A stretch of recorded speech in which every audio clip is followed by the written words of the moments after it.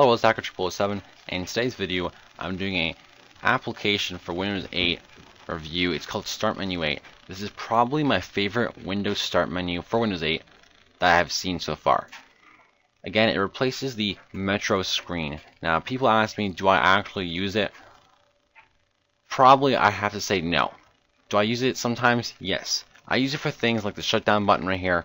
I use it for the mail and messaging app, but besides that, I don't really use that often. As you can tell, I don't put a lot of effort into it to actually make it look good at all. I rarely ever use it. I've tried things like the Jetpack Joyride game and Fruit Ninja. I like them on the big screen, but it's just not the same using a mouse as compared to touching the screen, as I do not have a touchscreen monitor. So again, I am running this on a desktop computer, so I'm using a mouse. Now, for people that have a touchscreen device, this is probably a much different story, but for me personally, that's how I see it. So Start Menu 8 is a free alternative to your problem. I think it's an actually great application. It's probably my favorite Start Menu, and I'll show you guys why later in the video. So if you go ahead to the below link, you can click free download, and then click download now. Then it'll start the download. It's a small 4.5 megabyte file, and it only takes about 16 megabytes of your hard drive. So it's a pretty small usage. Go to accept, click next, and uncheck this unless you actually want the application. So now I'll show you guys what the general settings mean. So first we have run Windows Startup. This basically means when the computer first turns on, do you want to have it on right away?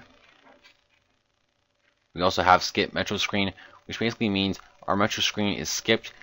If you actually hate it that much, you can have it skip right away, and you basically will never see it. You can deactivate the hot corners, which is basically the things in the corner which you can quickly skip to. By default, it is deactivated, and is also recommended because some of them are in the corner where you can click.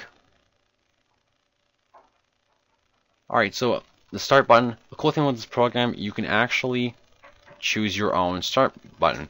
So you can choose different ones like this, so you can see in the corner there. Or if you prefer the classic one, there you go. You also have the option to go for more fantastic skins, and you can find some more that you actually like. The menu, you have different options as if you're Windows 7, so you can see like recent items, show as link, show as menu, blah blah. User interface, this is pretty cool. You get to choose your style, how it's organized, and you can also choose your own image as your profile picture.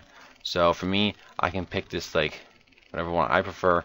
So I'll do like Nexus logo, for example. Boom. So I'll show you guys the Windows 8 style first. I'll hit apply and OK. Now I'll show you guys. Boom. It looks pretty close to an actual real Windows 7 start menu, and everything works perfectly. I've tried this program for a couple days, and it's absolutely great.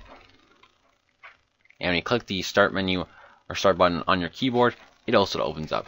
So it's a pretty cool application, and the coolest feature about it, in my opinion, is one thing that separates it from the competition is the ability to switch to Metro. You click that, it will actually open up the Metro. So if you have a certain reason to go to Metro, you can instantly skip right to it. So it works perfectly. It works just as if it was a Windows 7 one, and I think it's a really cool application. To adjust its settings, all you gotta do is right click it, and you have different options here. You can click settings, and you can go to the user interface and change it to the Windows 7 style if you prefer. And OK. And it's a slightly different style. So that's about it for this review, guys. One last thing I want to show you is if, just like Windows 7, if you prefer having a different option right here, you can change that as well. So like I said, guys, it acts and looks just like the Windows 7 one. It's probably my favorite for Windows 8 that I've seen so far. Let me know what you guys think below, and if you enjoyed the video, thumbs it up and share with your friends if you think this program will be useful for them too.